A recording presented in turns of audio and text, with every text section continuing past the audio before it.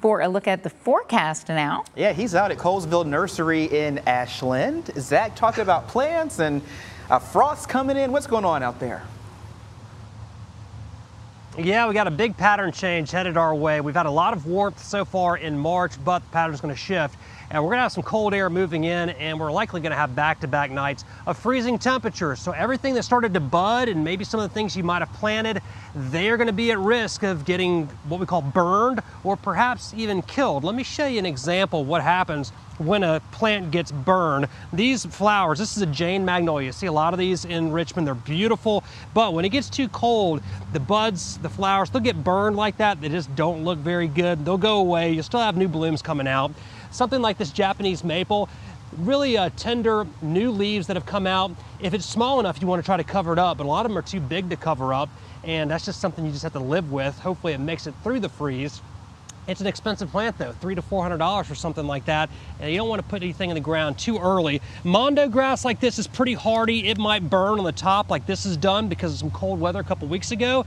You want to stay away from stuff like this though. The geraniums, there's a lot of moisture in the stems there, and the flowers in a freeze will absolutely nuke those things.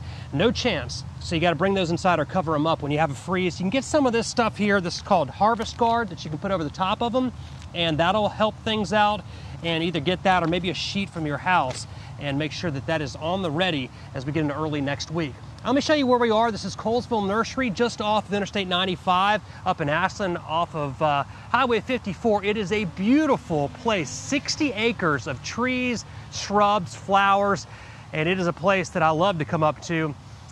We always leave, unfortunately, spending a little bit too much money. Their prices are great, but we stuff the car, it seems, every time we are out this way. Great place to be this time of year. Let me show you what's going to happen looking at the entire globe.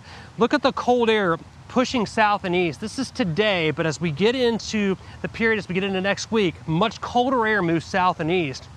So that's an overall pattern change. And so we're looking at 3 nights where there could be a frost or a freeze. Sunday morning, low temperature of 35 degrees, and then Monday and Tuesday, those are the two that you got to really watch out for. Overnight lows dipping down into the 20s on both of those mornings. It's not unusual to have a freeze this time of year, but we've had so much warmth. There's a lot of stuff out there right now that is really susceptible to a freeze. All right, let's go inside for more on the showers and storms we have right now with meteorologist Mike Stone. Mike? Exactly. Well, we have a boundary diagonally across Virginia now, separating temperatures from the 50s and low 60s from the mid 60s and low 70s. So we have a bit of a temperature change here, and we've had some showers and thunderstorms near and southeast of the boundary. Most of the rain from the past couple of hours has been east and south of Richmond, but even these are starting to break up a little bit, not as intense or as widespread as before. Still have some decent rain coming down the northern neck, middle peninsula, back here through King William and King and Queen counties there. And as we go a little bit farther south and east, we have some heavy rain near Waverly and Spring Grove. This is all tracking to the north and east, and what's going to happen is these showers and isolated thunderstorms will start to fizzle out and get out of here over the coming few hours. And by tomorrow morning, we'll start to see some clearing with daybreak lows down into the 40s to around 50 for far northern and western cities and counties, upper 30s and low 40s. High temperatures tomorrow widespread in the 60s, some mid to upper 60s across the metro.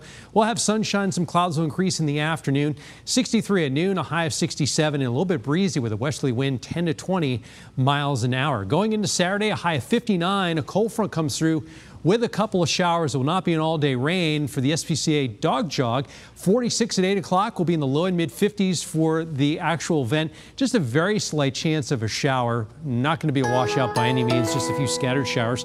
And then there's that cold air Zach was talking about. During this period, the normal low is 41, so we'll have a few mornings there in the 20s. We're back into the 60s and 70s, though, by the middle and end of next week. Julie. Thanks, Mike.